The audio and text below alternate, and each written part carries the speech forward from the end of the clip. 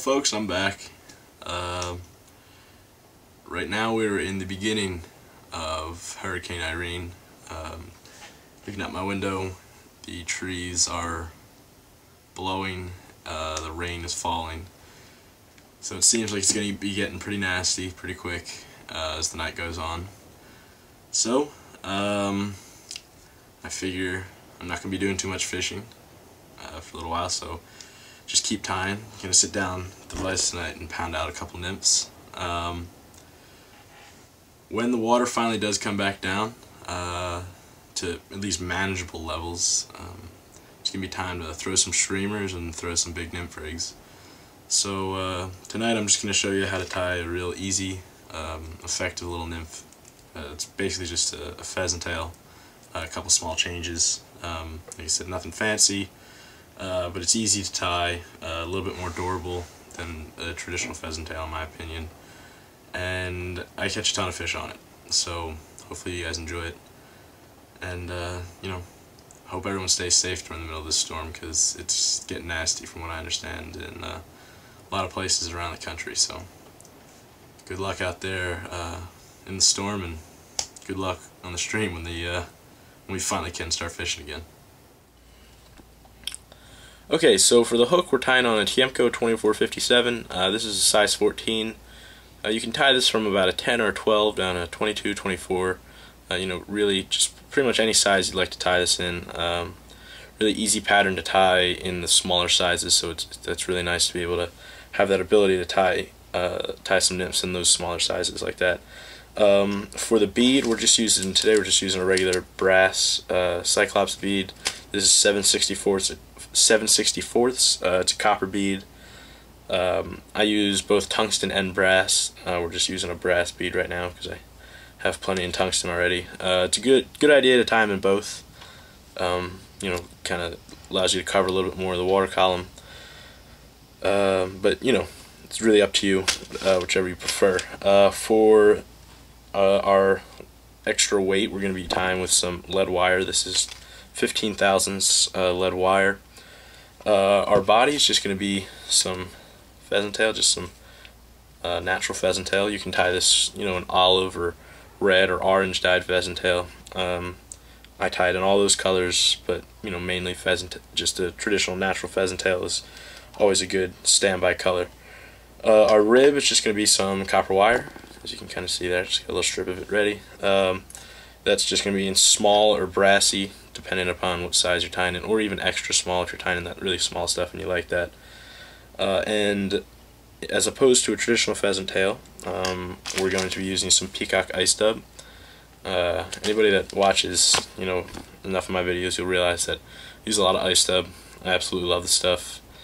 Has a lot of different awesome applications, so definitely you know, something I would recommend trying to use and to tie with. Okay, so we're going to take some Zap Gap here. Just take a little, if I can just open this thing. There we go. So we're just going to put a little tiny dab of Zap Gap right on there, right on the hook. It's going to keep that lead wire from sliding around. Is this necessary? No. Do I like to do it? Yes. So that's good enough for me.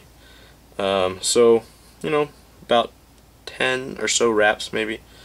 You know, just like that. Get it up to behind the bead. Break it, and break on that side. And press down any excess like that. So you get a nice smooth lead wire underbody. Like that.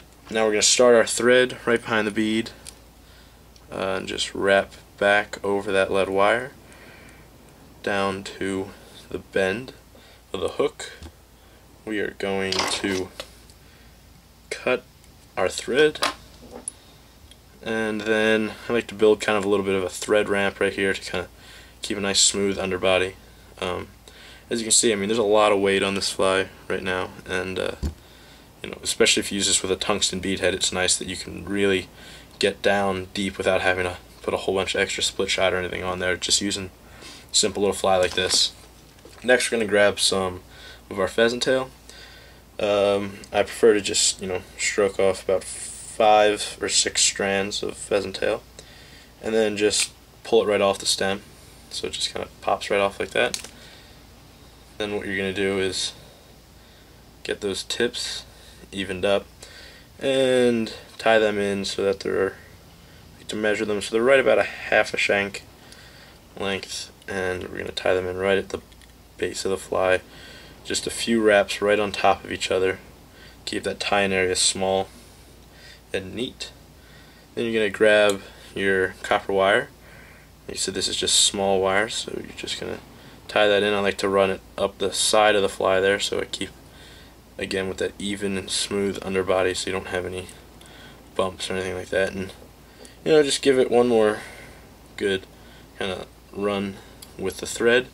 Make sure you got a pretty nice even underbody. It looks a little weird with the angle of the offset hook there, as you can kind of see, but it is smooth. So next you're just going to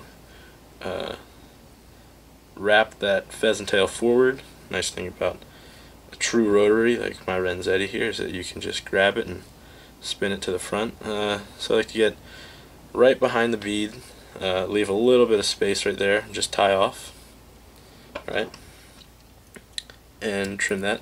And leaving that little bit of space there allows us to build, put our iced up collar on there without having this huge bulky mess. So now you're going to counter rib the wire through there. So we wrapped the pheasant tail like this, in this manner, so we're going to wrap the wire in the opposite direction. That adds a lot of durability to the fly, so if and really just when that pheasant tail breaks, it's the one thing with this material that's not super durable, you're not going to have the whole thing unravel because you have the wire wrapped in the opposite direction, so it adds a lot of strength and durability to the fly.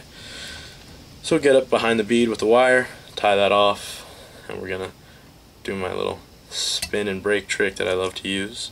So as you can see, you've got a nice little tail, you've got the actual body of the fly, and now we're gonna grab a little bit of peacock ice stub, and just a little bit, and take a little pinch of this and wrap this on to our thread. We're gonna just, it's a dub, a decent little amount here, nothing huge. Just keep it thin and even, and then we're just going to wrap ourselves a nice little peacock iced up collar here. And the nice thing about this stuff is, like you said, I like durable and easy flies, and with the peacock ice stub it really is a lot more durable than peacock curl. So now you're just going to whip finish right behind the bead, and you're ready to rock. Trim your thread, and then you can kind of tease that ice stub out a little bit. Somewhere sitting in front of me I have, there we go, I have a little piece of Velcro that I like to use for this exact purpose. It's literally just a piece of adhesive Velcro folded over itself. You can put it on a peg, or I like to just use it like this. It allows me to kind of bend it and do a little bit more with it. Just kind of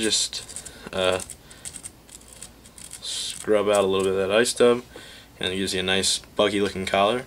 And there you have it, a completed little ice stub pheasant tail. Like I said, there's really very few differences between this and the original pattern.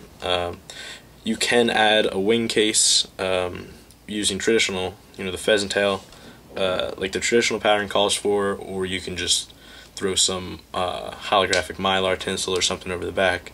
A lot of times I just fish it like this in the round, as they say. It's the same on all sides, so like I said, really effective and easy little pattern. Hopefully you guys enjoy it, and good luck out there.